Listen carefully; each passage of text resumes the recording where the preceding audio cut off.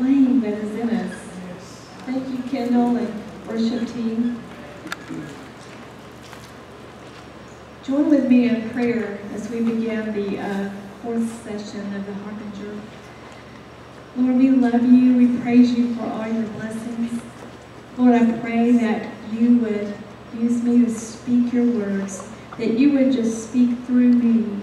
Prepare the hearts of those that are here to receive what you would have us to receive tonight. And I ask in the name of Jesus, amen. In the study, we have been looking at how America is following in the footsteps toward judgment, the same as ancient Israel. The previous harbingers that we have studied are the breach, the terrorist, the fallen bricks, the tower, the gazette stone, and the uprooted sycamore. Tonight I want to bring the seventh harbinger, the Erez tree. To replace the uprooted sycamores that had failed during the attack of the Assyrians in ancient Israel, we read their vow in Isaiah 9 and 10. The bricks are fallen, but we will build with hewn stones. The sycamores are cut down, but we will change them into cedars. The same spirit of defiance that we saw, they're going to build bigger, better, stronger than before. And so we see this again with the fallen sycamore, to replace it with a cedar, a stronger, bigger tree. Now, cedar is an English word, and so the Hebrew word for cedar would be erez. And it means a little more than the English cedar. It would be a kind of a coniferous tree, which means it's an evergreen or it's cone-bearing. And it might be a generic term that would be for the pine family. So replacing the uprooted sycamores with a stronger tree becomes a symbol of the nation's defiance. They're taking up, they're not replacing a sycamore with another, but they're saying we're going to build bigger and stronger. And so this became a symbol of their defiance and of a nation's resurgence. It would be like their tree of hope, but not a good hope. It's their prideful hope, their self-centeredness, their godless hope. And so we see also the seventh harbinger is manifested in America at Ground Zero. In November of 2003, 2 years after the fall of the sycamore, a strange sight appeared at the corner of Ground Zero. Up in the sky, there was a crane lowering a tree. It was a tree that was guided down to an appointed spot, and the new tree was going to be planted where the uprooted sycamore once stood. And the tree that replaced the uprooted sycamore was a conifer tree. It was an evergreen. It did have needle-like leaves. It was the Erez tree. And they made a big deal about replacing this fallen sycamore with this cedar tree. It was a public event, and this event was led by a spiritual leader, the Reverend Daniel Matthews. And during the ceremony of replacing the fallen sycamore with a cedar tree near Ground Zero, this is what he said. The Ground Zero tree of hope will be a sign of the indomitable nature of human hope. Indomitable means unconquerable. As they replanted the tree in place of the fallen sycamore, they said, the tree of hope is planted in the very spot where a 60-year-old sycamore stood the morning of September 11th, 2001. However, today, something strange has happened to this tree, and I hope it'll play, but I have a video by the author of the book, Jonathan Cahn, that talks about the Erez tree. Can we play that video? Hopefully. We realize something, because we know we have a little Hebrew. The cedar tree doesn't really say cedar, it says Erez tree. And Erez tree happens to be one of the harbingers. So now we're going to bring this thing home. It just so happens, we saw this thing last time, that when the Israelites said, we're going to defy God, they planted the Erez tree, symbol of strength, where the sycamore had fallen, Isaiah 9:10. We saw it actually took place at ground zero. They lowered down that tree, and you see it there. That is the Erez tree. They're lowering it down into be the exact spot of the sycamore, the biblical act of replacement, of defiance. Okay. Now, what's the odds of that happening at 9/11? What's the odds of every single one of these every happening? harbinger. Every single one, and then the scripture on top of it is proclaimed with people who don't even know it's actually happening. It all happens, and that's an evergreen tree. Kind of looked a little bit like that. That's a fruit. It's a sign in Hebrew. Erez means strength, firmness. It's a sign of evergreen. We're coming back. They call it, this is the tree of hope. They have a ceremony around the tree. Yes. The man starts saying, this is a symbol. They're talking about this is another symbol of America's going to rise and rise stronger, come back stronger. But it's a hope that's not a hope of God. That's the problem. It's a hope without God. They call it the tree of hope. So this represents America, defiant thing. So now here is it. Putting it down. We actually called it the tree of hope. Yes. America calls Yes. it the tree of hope. Yes. So it's like our hope that's a symbol of our hope. Yes. In our renewal. Really, with that renewal and coming back stronger. By the way, it's a fast-growing tree. This is it's supposed to shoot up. It's a very fast tree, and so this is a tree of hope. Every one of the harbingers becomes like a symbol. They give it a name. They give the stone. They call it the Freedom Stone. The tower, the Freedom Tower. They call this one the Sycamore of Ground Zero. They call this one the Tree of Hope. Everything becomes a symbol and has a ceremony. This one has a ceremony. So there it is. There it is. But remember the sign of national judgment. It says, behold, being planted, shall it prosper? Shall it not utterly wither away? What happened? What has happened to the tree of hope? The Erez tree at ground zero, the seventh harbinger, is now withering away. Really? Withering away. Utterly withering away. Yeah. You remember what you saw before? It was a rich tree? Yeah. Look at that. That's when it was planted. Look at it now. It's dying. Look at that. The people of St. Paul's cannot save it. They're trying to save it. They can't understand they can't understand why it's dying. This represents America after 9/11. They can't understand. Remember we said what the withering tree represents? It represents something cut off from God, and it is cut off. It still has outward form, but it's spiritually dying.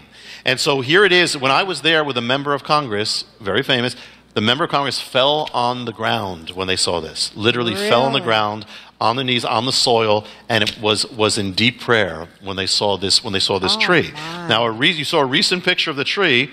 Shall it not, the biblical sign of judgment, but also the other biblical sign is that the branches of the tree representing the nation are cut off. That is the tree of hope now. They've cut off branches because they're withering away. It's cutting it off. This is the seventh harbinger, the biblical sign of judgment, the biblical sign of a nation that is going to be cut off from its glory. That is the sign. And here's something else. Wow. That tree of hope is standing because there's a rope holding it up now. Oh. Do you have that? There. Oh, my. A rope is holding it up. Now, this is supposed to be an evergreen tree, so it doesn't shed. It's supposed to always be green and always be that. And in the commentaries about the Erez tree, it says the nation, instead of heeding the warning of God, determines to rise up in its own strength. It will exchange its feeble sycamores for cedar or Erez trees, which nothing can strike down. Well, that's what we did. And now, though, without anything, wind, it's dying. And I want to show you another thing. It's almost as if it's cursed, because if you look, when we were there in September, so everything was green. It wasn't fall yet. Green around. Everything in that place was green, right at the corner of Ground Zero.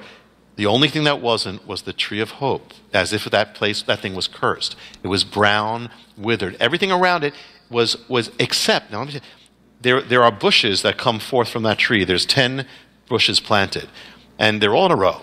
The 10 bushes, The 5 that are away from the tree are green. The 5 that are near the tree are brown and dying. Look at it. Look at that. Wow. Now that's scary. Anybody knows prophetic things? Look That's at that. Scary, folks. Look at that. Everything is cursed. In fact, if you even look at the bottom of that tree, even the weeds are dying. I mean, that's how cursed this thing is. At the corner of ground, look at that, at ground zero, and they can't save it. And you see that there again. And I mean, and it's so dramatic. If you look at the bush, you look at one bush next to the next, you see one is alive and the other is dead. Wow. And that is the biblical sign. Does that rope symbolize something to you? That it's, well, the Lord gives that as a sign of judgment, saying, this thing you're holding it up, it's tottering, it's going to fall. It's being held up, and there's no strength in it. It's being held up, propped up, it's going to fall. And the other thing is, since 9/11, we've never gotten out of it. It's never been that we were released. There's 9/11, then came the economy, and we are still under this cloud. We have never, and it's like this tree. And spiritually, we just saw what happened recently when America chose a way of, and very dramatically. So our tree of hope is dying. That's a pretty ominous warning, but that's our 7th harbinger. There is an 8th.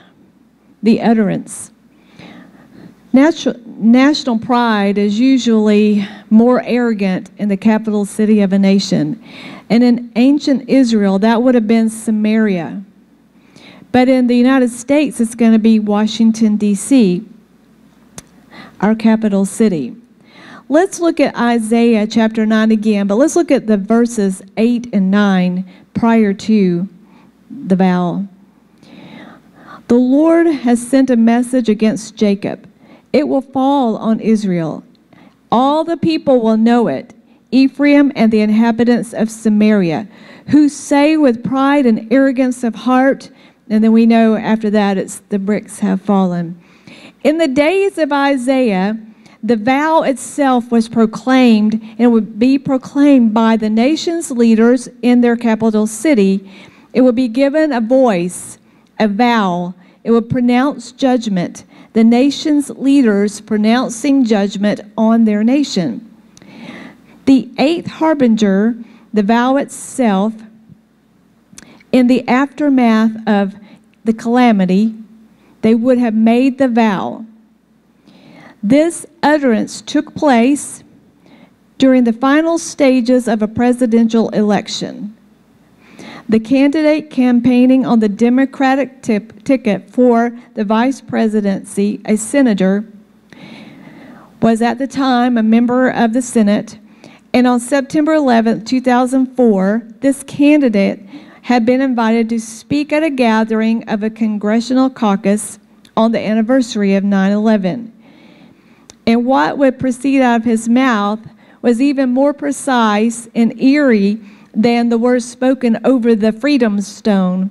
On the 3rd anniversary, these are the exact words that were said. He started out, "Good morning. Today, on this day of remembrance and mourning, we have the Lord's word to get us through. The bricks have fallen, but we will build with dressed stones. The sycamores have been cut down, but we will put cedars in their place." The senator pronounced the vow and judgment when he proclaimed Isaiah 9:10, and the utterance would join ancient Israel's invasion to 9/11 and America's defiance in the face of God. There are over 30,000 verses in the Bible, but this one verse was chosen. His entire speech emanated out of this ancient prophecy and revolved all around it. He said, "Let me show you how we are building and putting cedars in those 3 hallowed places. And in a place where smoke once rose, you and I will see that cedar rising. You will see that while those bricks fell and the sycamores cut down, our people are making those cedars rise." Referring to America's campaign to defy the calamity, he links it all to the judgment of ancient Israel. And then he crowns it with his final dramatic conclusion when he says, the cedars will rise, the stones will go up, and the season of hope will endure.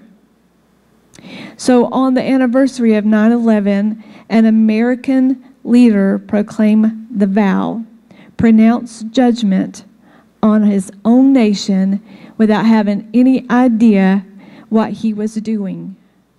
In fact, nobody had any idea what they were doing when all of these pieces of the puzzle were falling into place. It just happened. The ninth harbinger is the prophecy. Isaiah 9:10 exists in two realms. One is the voice of a nation proclaiming a vow in defiance to God. The other is the voice of the prophet Isaiah, God is speaking through him.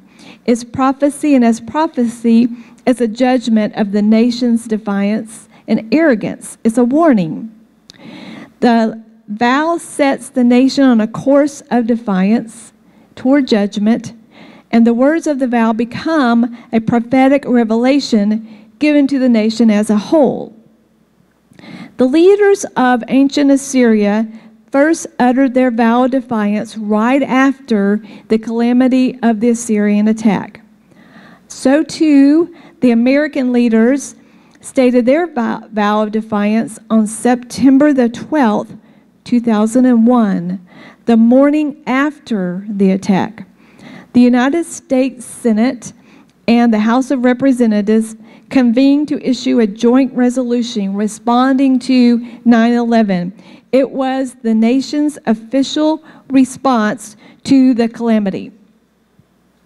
While the smoke was still hovering over ground zero, the American government prepared to deliver their response to 9/11 before the nation and the world, and the Senate Majority Leader made his way to the podium to present it.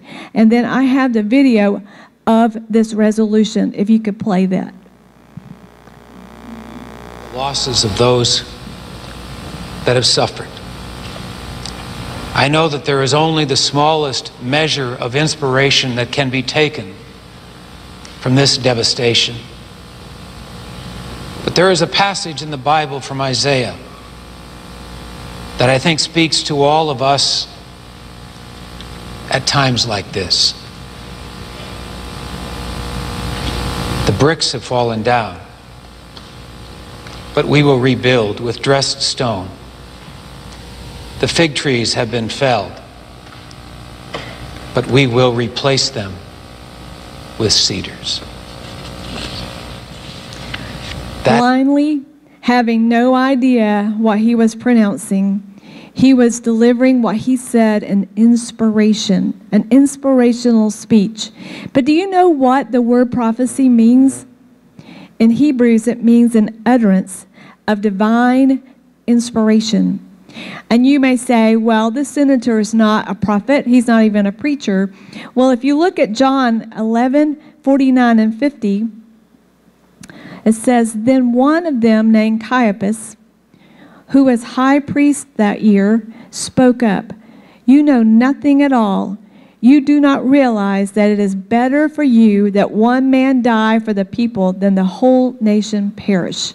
This was a prophecy about Jesus. This was the high priest who was wanting to have him killed. But he had divine inspiration.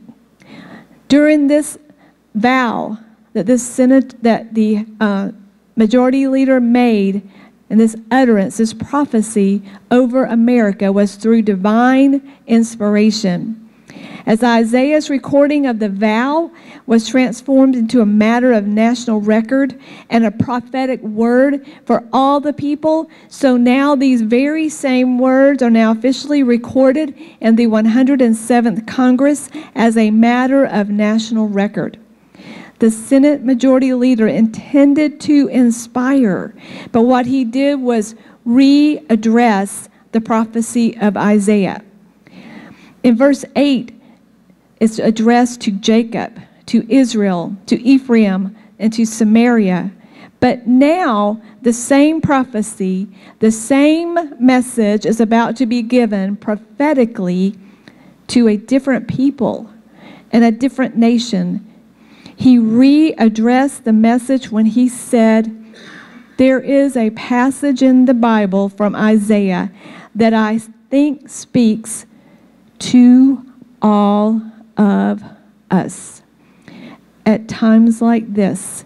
And then he quoted the judgment of Isaiah 9 and 10. But then he added his own words to the end when he said, the bricks have fallen down, but we will rebuild with dressed stone. The fig trees have failed, but we will replace them with cedars. This is what we will do. This changed the vow from ancient Israel to the people of America. The act of national defiance was taking place not in the capital of an ancient kingdom. It's now transpiring in Washington, D.C. It's now playing out in the capital of our nation. And when the Senate Majority Leader brought it to its logical conclusion, this is what we will do. We will rebuild. We will recover. When he proclaimed this that day on 2001, he had no idea that in 2003 that a crane would bring a 20-ton gazette stone called the Freedom Stone to ground zero. He did not know that a cedar tree would be lowered down and planted in the place of a sycamore tree. He didn't even know about the sycamore tree on that day. But it is all recorded in the 107th Congress for the whole nation to know. According to the Bible, a judgment can't be passed unless it's confirmed by two witnesses. This is found in Deuteronomy 19:15. It says, one witness is not enough to convict anyone accused of any crime or offense they may have committed. A matter must be established by the testimony of 2 or 3 witnesses. The Senate Majority Leader was the first witness. The second was the Vice President candidate 3 years later. Both spoke the same words. If America is following the same pattern as ancient Israel, witnessing the same signs, uttering the same words, reenacting the same acts, responding with the same response, how are we going to escape suffering the same judgment? What about America?